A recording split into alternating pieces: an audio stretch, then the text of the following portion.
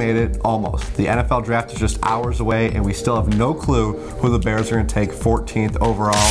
Kevin Fishbain alongside Arthur Arkush. And Arthur, Phil Emery gave us a little bit of a hint. The Bears, at that point when he talked to us, were down to 6 players. They narrowed the list down.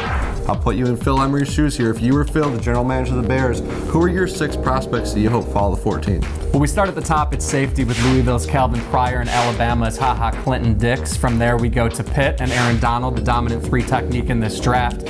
We've also got inside linebacker C.J. Mosley out of Alabama and Eric Ebron, the tight end out of North Carolina. We had a little difference of opinion on the final pick. I stayed in the defensive backfield and went with Justin Gilbert out of Oklahoma State. Kevin preferred, Rashid Hageman out of Minnesota. Yeah, we'll talk about that in a second, Arthur, but it's good that we did agree. Great minds think alike, and we agree that safety is kind of the #1 priority here, which is why you have those 2 safeties in Clinton-Dix and Pryor. C.J. Mosley, maybe not someone who would start right away for the Bears, but he could compete with D.J. Williams. You know, Phil Emery said the only linebacker with a starting spot is Lance Briggs. Let's talk about inside linebacker for the future. I think everyone agrees that Aaron Donald, if he's there, the Bears got to rush to the podium, that he'd be that 3 technique that would just be a force in the backfield. And we agree about offense with Eric Ebron. You know, we don't expect it to happen, but if he's there and the Bears do go offense at some point, you know, decide to do that at 14, he'd be the one. We'd both be surprised by that. I went Rashid Hageman instead of Gilbert, and we could talk about the cornerback situation. I've gone back and forth here.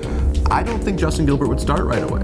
I think it'd be Tillman and James. And at 14, with the holes they still have on defense, I say you be careful when you get someone who would start right away. Rashid Hageman, it'd be a chance, be a bit of a leap of faith by Phil Emery. He's a high upside guy in Hageman, but I think he would start right away as opposed to Gilbert. I think Gilbert requires a leap of faith as well. When we were sitting at the Emery press conference last week, the thing that I couldn't get out of mind was the discussion of the conversion to a possible safety from cornerback, and I thought, who better than Charles Tillman? It's been discussed around Chicago for years. He's got the length, he's got the physicality and the instincts to do it.